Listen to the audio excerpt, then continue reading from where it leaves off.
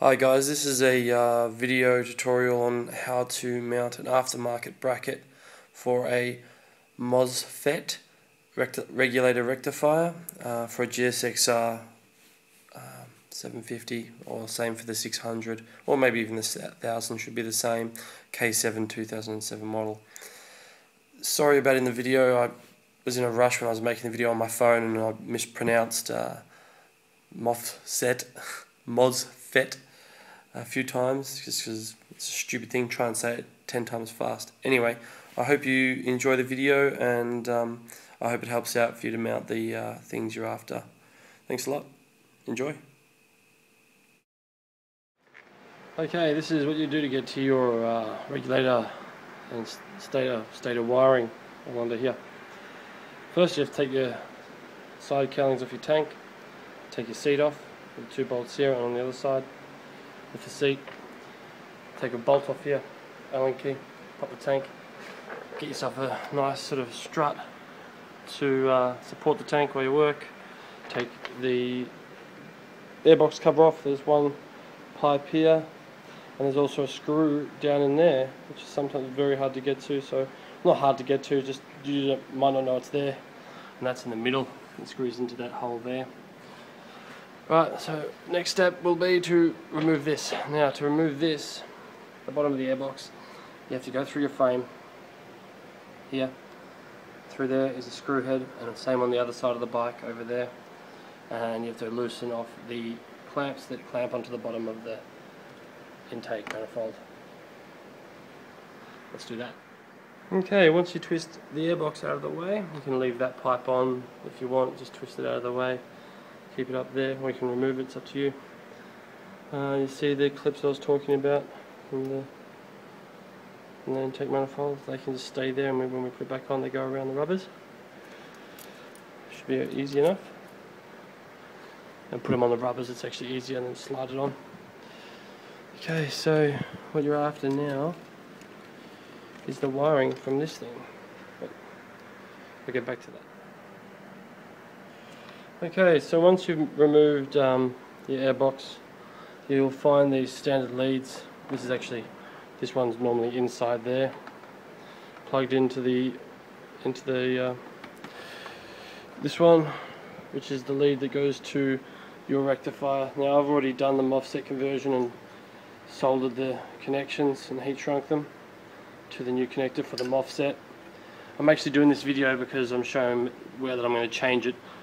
You can get the bracket that mounts it to the original one here, like this, but I'm a little bit worried about the plugs and the wires going really close to those extractors in there, so I'm going to make a bracket so that this sits about there somewhere. It's going to sit just like that on the side of the bike. Looks pretty gangster, and I'll still try and keep the old horn bracket, and then just put another piece of metal on this one. So once you remove the wires, you want to tape up this plug. This is the standard power, two positives in parallel and 2 negatives in parallel running to the battery, or you can just leave it there and just taper up. We'll do that, and then we'll look at this other bracket.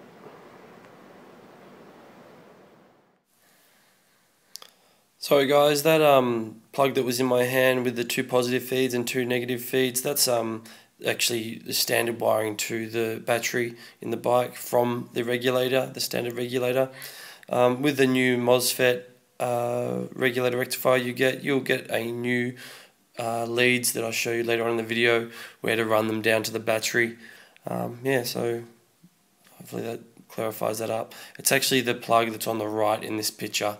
That's the female plug that comes from the standard regulator. Anyway, carry on. Okay, this is the standard bracket I've fabricated. Well, the bracket I've fabricated for the job. I will remount the horn and put that back there like that, pack this out a little bit, and so that bracket can go on, then bolt the MOSFET